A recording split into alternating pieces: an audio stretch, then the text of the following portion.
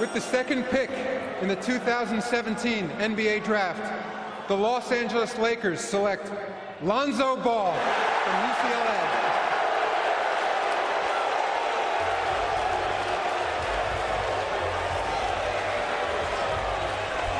See Lonzo with his dad and his brother and family and friends surrounding him on this moment that family always believed would happen.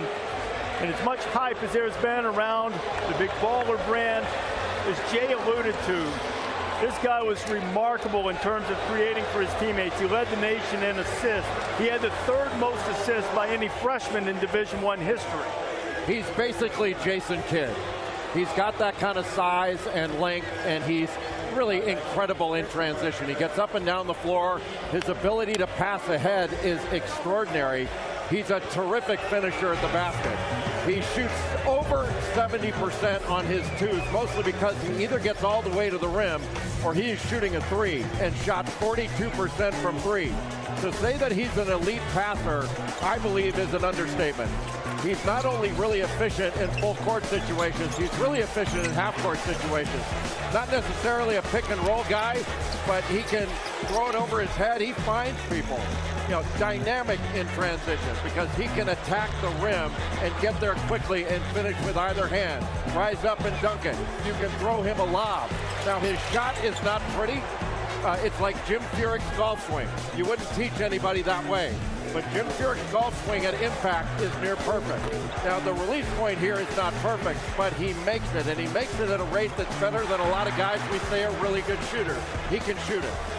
With apologies to Magic Johnson and Jason Kidd, I really love Lonzo Ball. He actually, to me, is a faster, more athletic version than Ricky Rubio. And I know a lot of people are going to say, Ricky Rubio, he's all right, but he's not real. But here's a guy that averaged, on his career, 8 assists and 2 steals. The only other two gentlemen to do that in NBA history are John Stockton and Chris Paul. So Ricky Rubio makes players around him better. I know last year that his team took a point guard in the first round in the lottery, but guess what Ricky Rubio did? He took his spot back and he basically averaged a triple-double the second half of the season. Lonzo's the 6th UCLA player to be drafted in the top 2, and those other two, that's a pretty good company right there with Big Red and Kareem. Allison Williams now with the newest Los Angeles Laker, Lonzo Ball. Thank you very much, Reese. Lonzo, the Lakers are your hometown team, the team your family wanted to draft you. How does it feel to actually be an LA Laker? It's a dream come true. Glory to God, and thank you for everybody helping me get here. Your vision is such a strong part of your game, and you're drafted by a guy that knows a thing or two about that in Magic Johnson. What does it mean to you to have him as a mentor and someone to learn from? It's crazy. I couldn't ask for anything more, and to be able to learn from him every day is truly a blessing. Now, I noticed that you are not wearing the shoes that you walked the red carpet with earlier. Pretty convenient. You had to put on not just the hat, but you also had the shoes waiting for you back there as well. I did. Kind of had that pre-planned, and I'm glad everything worked out. And I will note, you didn't have them in any other color, right? No, this was it.